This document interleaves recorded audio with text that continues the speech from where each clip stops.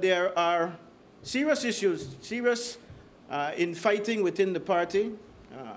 I will tell you that categorically, I think that the various different posts that people make on social media, but also if you go and you talk to people on the streets every day, they will tell you that this party, the United Democratic Party, which we all love so dearly, in fact, is at one of the lowest points, if not the lowest points that this party has ever been.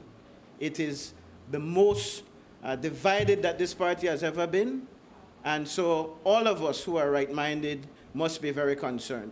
We saw multiple members of the Central Executive being kicked off the Central Executive with no remorse.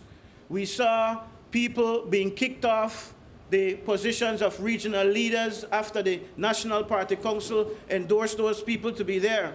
We saw ridiculous decisions being made, like asking people to now sign up for membership for the party, when in fact people have been long-standing members of this party. In fact, those who are aspiring for candidacy were even told that if you don't sign up for membership for the party, you can't run.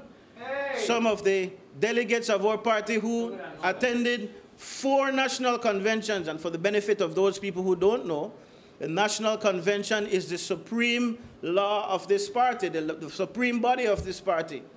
And for you to tell somebody, you voted in February 2020, you voted again in July 2020, you voted in a recall in 2021 in July, and then the following year in March 27th, you voted again, but no, you're not a member of the party after you participated in 4 national conventions, has to be absolutely ridiculous.